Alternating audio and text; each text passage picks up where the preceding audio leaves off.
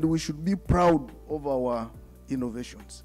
One of the biggest problems we have in Africa, we are not proud of ourselves.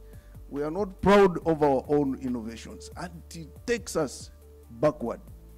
Look at mobile money. It was invented in Kenya by Safaricom, and now it is catching fire in the whole region.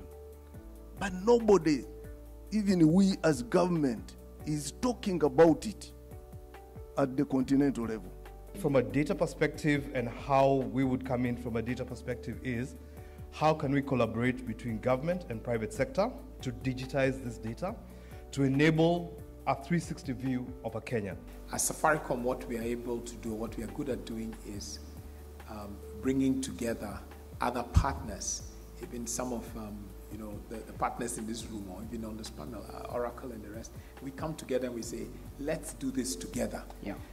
So we are able to help on these interventions by using our power to pull through the partnerships. So on the short term, is a lot of interventions in health.